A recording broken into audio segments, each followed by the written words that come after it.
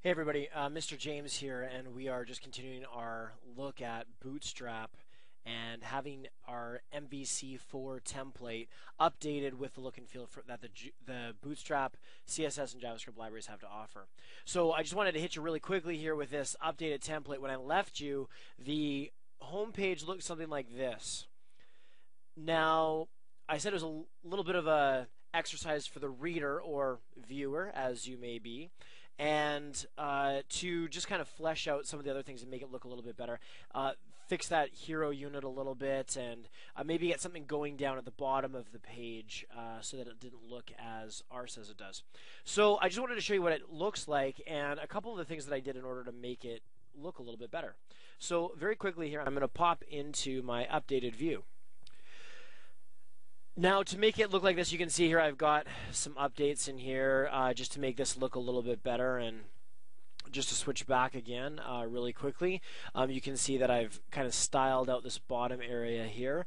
And then for the Learn More links, I've changed those over to buttons. And then finally, in this hero unit up top, I've kind of changed the way that this mark was set up. From this highlighted kind of syntax. And I switched that over to some of the more stylized version of what the Bootstrap library has to offer. So I'm just going to throw this garbage away here. And we're going to have a look at this new updated thing. First of all, something that I did add here was making it responsive. So you can see as the browser resizes, we're actually getting this updated view where this thing shrinks down, making it very friendly for mobile devices. That's something that's also included for free with Bootstrap. Awesome sauce. So how do we make all this happen? We've gone away with that highlighting, done away with that highlighting. We've put in these labels here. We've got some nice buttons going on here. We've got these wells that are referred to with just a nice accented border and a kind of a little bit of a subdued background or whatever. I've got some icons going in here as well. Let's have a look at how we made that happen. Going back into our Visual Studio template, in the old version we had left the bundles looking something like this in the bundle config. Now that's located under app start. This is, if you didn't see the first couple of episodes, the app start folder contains in the new updated MVC4 template the configuration files for bundles, for routes and filters, thus cleaning up our global ASAX quite a bit. And it's also nice because rather than doing some voodoo in the back end, the MVC4 engine is actually giving us a chance to interject here and say, no, do you know what, timeout, these are the bundles, these are the JavaScript files that I want included, these are the styles that I want included. And so that's where I started.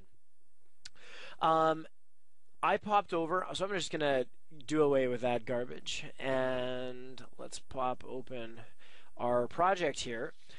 First of all, clean this up a fair bit. I took out the jQuery UI things that I wasn't using, and basically just stripped it right down to the pieces that I needed. An important note here, I did add Bootstrap responsive .css, and I've got jQuery and Bootstrap rolled up into the same bundle. I did do one other thing as well.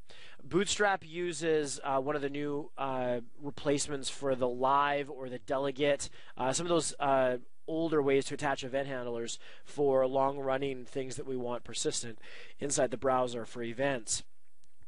So I updated the jQuery package simply by going into the package manager console and typing update package jQuery, and just by doing that, it goes and gets the latest version for me. Now in this case, I've already updated the package, so there's no updates to perform. It's going to whine here a little bit. There it goes. No updates for jQuery. So I did do those things. Now, and then I reduced my bundles, of course. Now, in order to start using the JavaScript, we're going to also do one other thing here. We're going to go into our references, and we're going to update this guy right here. You can see that I've added after jQuery. First of all, I updated jQuery to reference the path 172, and I've also added bootstrap.js. This is really important, and it's a great feature in Visual Studio 2012. This gives me IntelliSense as I type, and this is where the IDE actually picks up the IntelliSense annotations that it needs in order to actually give us our parameters as we go and things like that. That's a great feature if you use IntelliSense, and I do, and I love that. Now, a couple of other things. I upgraded it so that the brand was rendering correctly. In the layout here, I was actually rendering on, where is my title here? This brand.